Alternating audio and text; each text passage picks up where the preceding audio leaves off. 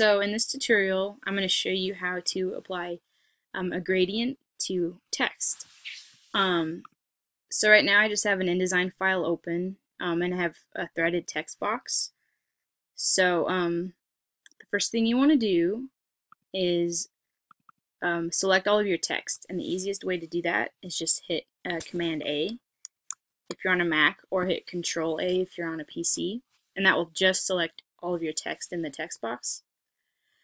And then the next thing you want to do is go over to the gradient swatch tool on the left and double click it, and then your little gradient box will pop up.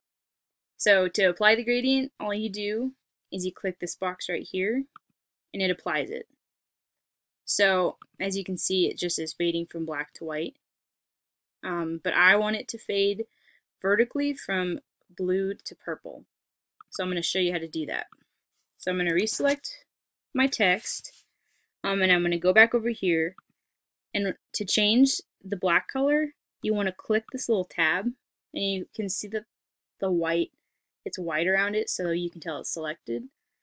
And then you want to go up here to your text color box and double click it, and then I want it to be blue, so I'm going to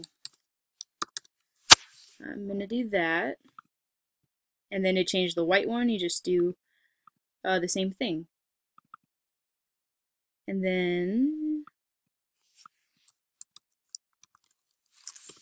so now it's blue to purple. But right now it's still fading from the left to the right, and I want it to fade vertically. So to do that, I'm going to change the angle of it to 90 degrees. And there you go, that's it. So now it's fading from blue to purple. And if I wanted to change it, like if I wanted to switch the colors around and fade it the opposite direction, you can just hit this reverse button, and now it changes the gradient. And you can also change it to be radial if you want, which is kind of neat. But those are the different options under there. So yeah, anyways, now you know how to apply a gradient to a text box. Thanks for watching.